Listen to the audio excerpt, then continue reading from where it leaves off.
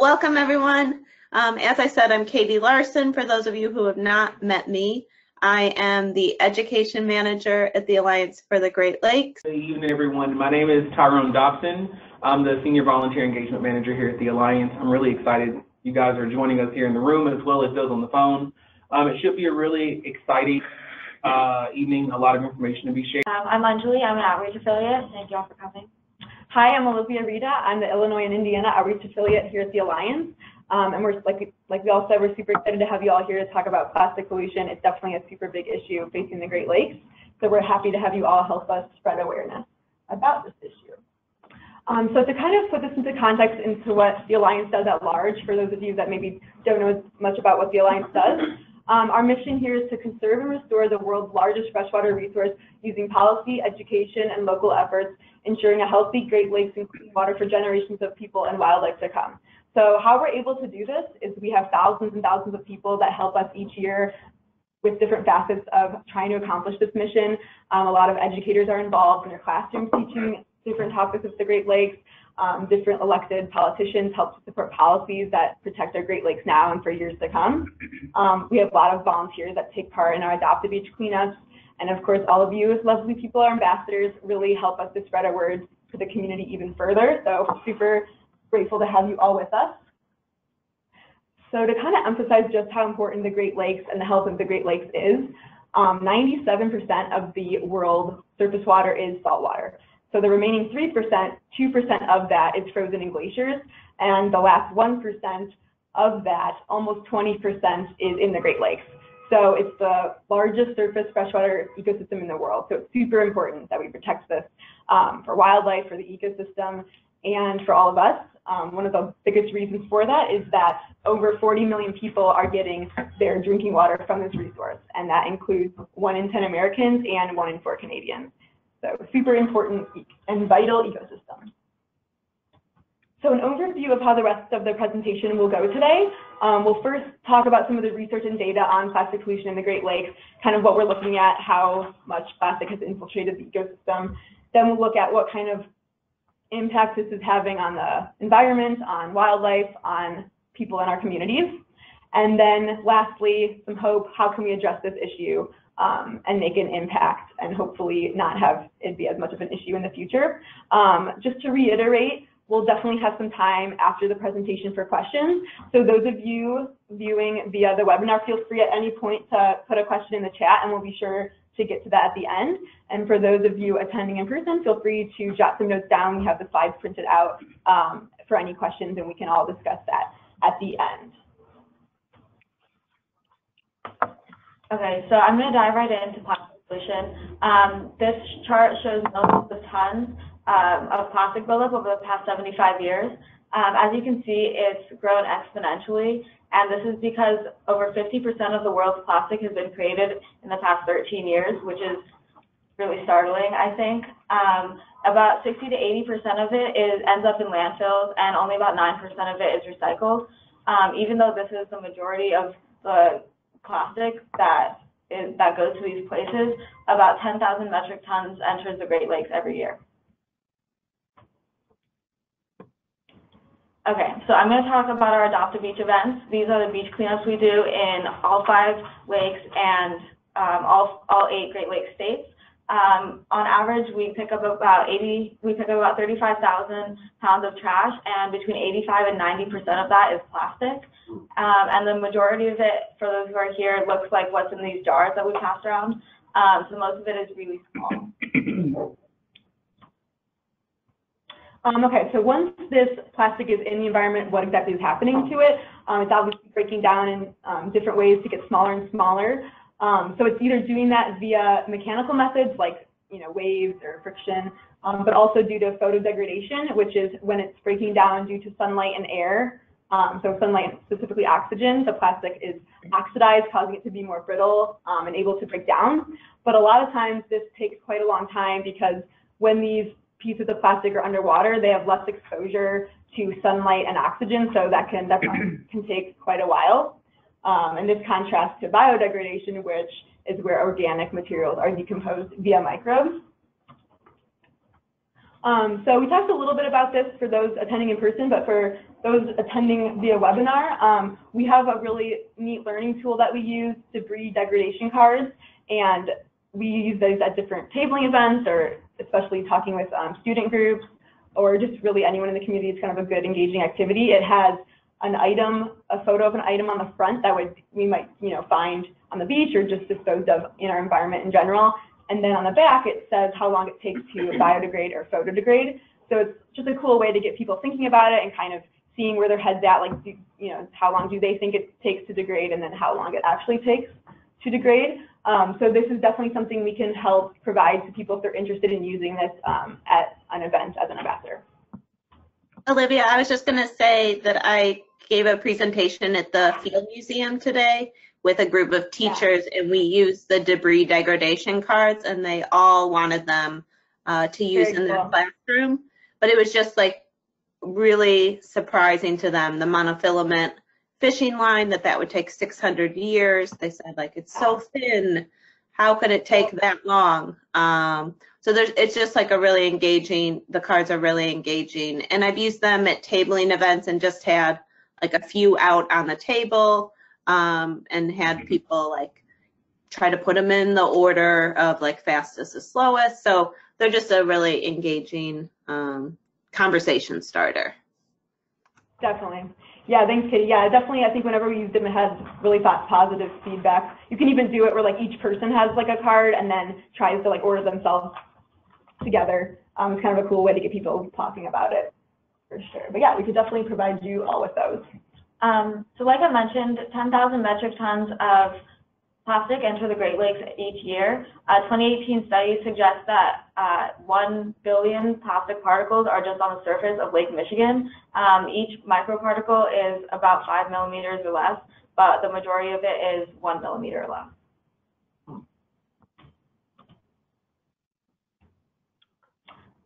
So like Anjali said, a lot of what we look at is some microplastics in open water, but it's also important to look at microplastics in tributaries that are then going to make their way into our Great Lakes. So there was a study done that looked at just this. They looked at 29 tributaries and took like surface water samples from those tributaries, and they found that there was quite a difference in the type of form that the plastic was taking. So they found in the open water in the Great Lakes that the large majority of what they were looking at, for those looking at the webinar, it's the left part of the graph there, was fragments. But however, in the tributaries, what they were mainly finding were fibers and lines. So these are pieces of fishing line, fishing net, also parts of fibers from synthetic textiles like clothing, blankets, that were making their way into the Great Lakes. So this kind of emphasizes the fact that once the plastic is getting into the water, it kind of, due to a number of different factors, is taking on different forms, and that might have varying effects on the ecosystem. One hypothesis about why this is occurring is that those fibers and lines in a river, for example, the motion of the water is allowing them to kind of maybe stay up near the surface and get captured, whereas in a lake environment, that would be likely settling to the bottom. But something to think about is in that lake environment, the benthic organisms are probably being affected by those fibers in different ways than they would in a river, for example. So just how much plastic are we looking at entering the Great Lakes? Anjali referenced this. So there was a study done at Rochester Institute of Technology, and they were able to estimate that over 22 million pounds are entering the Great Lakes every year. So that's a lot of plastic, huge issue, really infiltrating the whole ecosystem. They were able to estimate this based on a mathematical model that looked at population from a certain distance from the coast, and multiplying that by the amount of litter that's being mismanaged. So they were able to use different models and kind of get an estimate on that. So that's kind of a good way to just sort of like be thinking about just how much plastic we're talking about. Okay, so what kind of effect is this having? So we'll first talk about what kind of effect it's having on wildlife. So one major issue is that a lot of wildlife are getting entangled in this plastic. We've seen probably a lot of photos of different marine species dolphins being caught up in plastic, sea turtles. This is definitely also happening in our Great Lakes.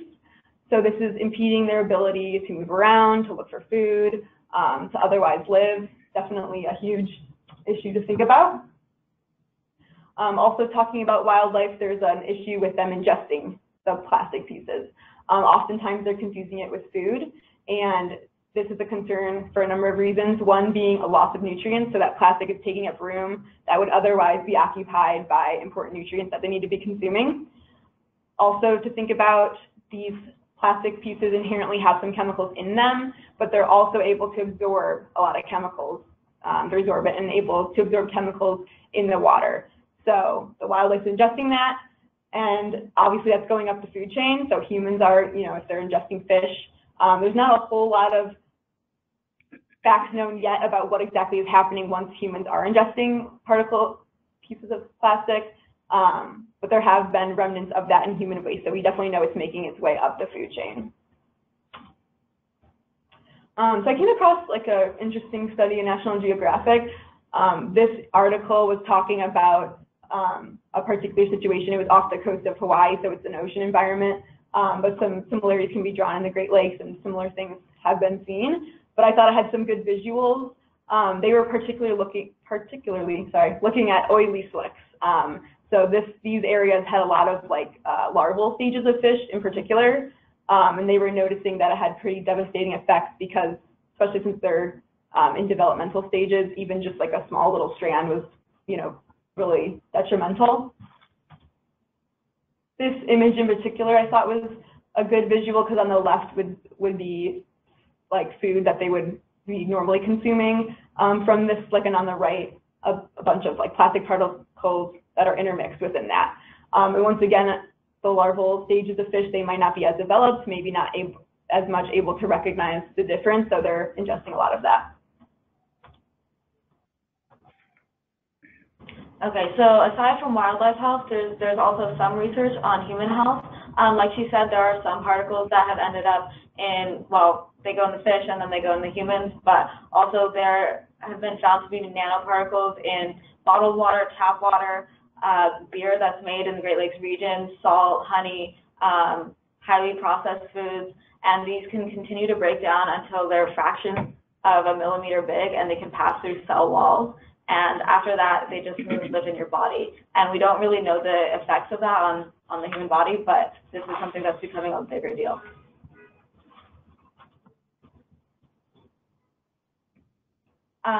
So aside from health, there are also a lot of socioeconomic factors to consider. So for example, areas that have more pollution and specifically plastic pollution, there is less tourism, especially to coastal areas, which means that less people attend small businesses. And also areas with higher litter rates have more crime, and this has been shown to decrease property values by up to 7%.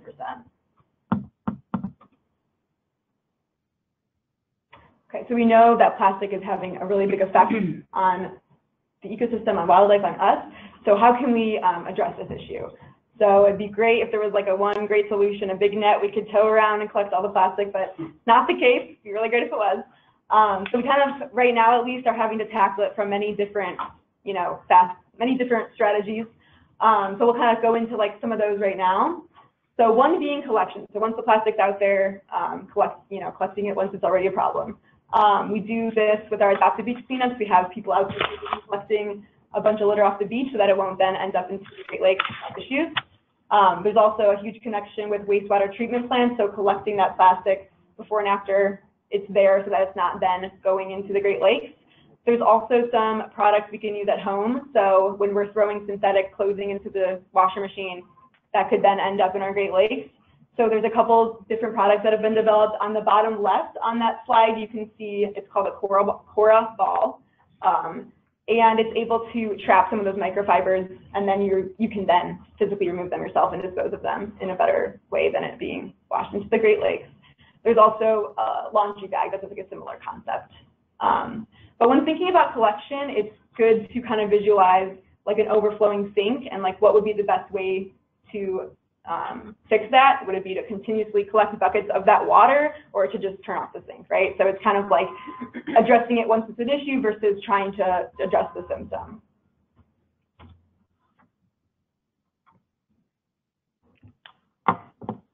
Okay. So another way to attack this is through management. So trying to get the plastic before it's ending up in the Great Lakes. And some different management strategies might involve looking at recycling bins, for example. So on the left, you'll see varying types of recycling bins, the one on the left having no lid, the one in the middle having a lid, and then the one on the farthest right has a latching lid. So we're able to go ahead and latch that tight so that nothing's falling out. So people are bringing it to the right place, but then if it's falling out, that's obviously also an issue. The image on the right is like a cool product, kind of a creative way to incentivize people to throw their litter away correctly. It's a voting ashtray, so it might have like an engaging question to get people to put their cigarette butts in, in the ashtray. And that's a good way to kind of decrease the amount of cigarette butts that we see on the beaches. That is one of the highest seen items that we see.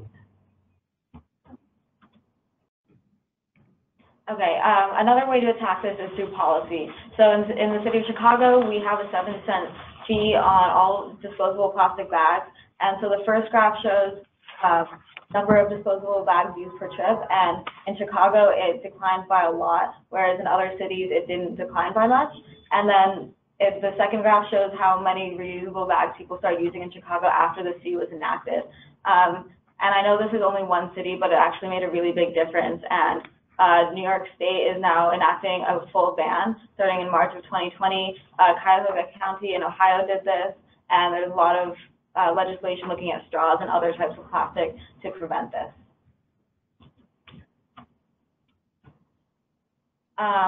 So aside from legislation, a lot of companies and big corporations are starting to take a lot more social responsibility.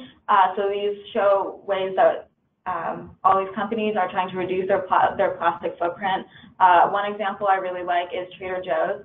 So in 2019 alone, they reduced their plastic by 4 million pounds, and this cut costs. This got more people to go to their stores because it was a really popular move, and they were able to sell a lot more. And so it's now becoming a bigger incentive for companies to cut their plastic. Okay, so another way to address source reduction and not as much plastic getting into the Great Lakes is looking at what we can do on a personal level. So we thought we'd take a few minutes, and if we can all just sort of think about maybe things we do now or things we could do that help cut down on plastic use or how plastic is, ending up in the Great Lakes. So yeah, we really did discuss a lot of these. You guys had some really good ideas. The last thing we want to touch on is our Great Lakes Adopt a Beach program. We mentioned this a lot throughout our presentation. So these are Adopt a Beach cleanups that are happening throughout the year. There's opportunity to get involved just as a volunteer, signing up on our website. You can also lead them as a team leader, and some really cool opportunity as an ambassador. You can attend one of these cleanups and maybe present about Great Lakes plastic pollution or maybe another topic if you're interested. So we have like a Chicago Ambassador event sign-up sheet, but if you're in a different area, let us know and we can reach out to you with opportunities. But that sign-up sheet has all of the opportunities right now for September, including our September Adopt a Beach running from 13th to the 29th. So you can let us know if there's a cleanup that you're interested in going to. So feel free to chat with each other for a second, and if anyone wants to add anything in the chat, we can talk about that in a minute here.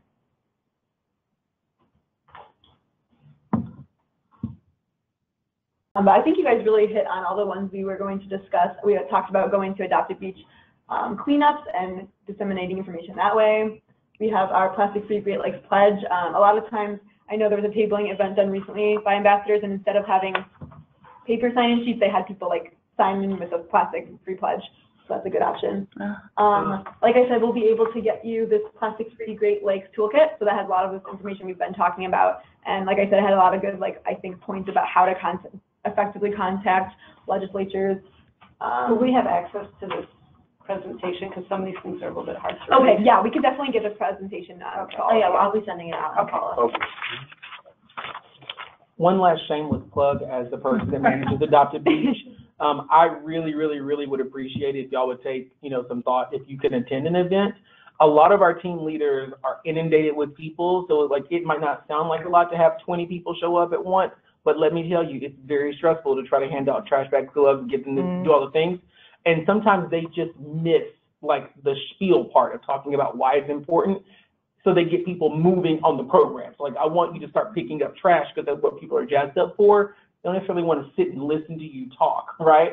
And so it helps the team leader if you're able to be there and talk about the issue while they're doing the logistical part of the cleanup. And that we found that as people, like, we run these, Olivia, Anjali and I, Katie as well.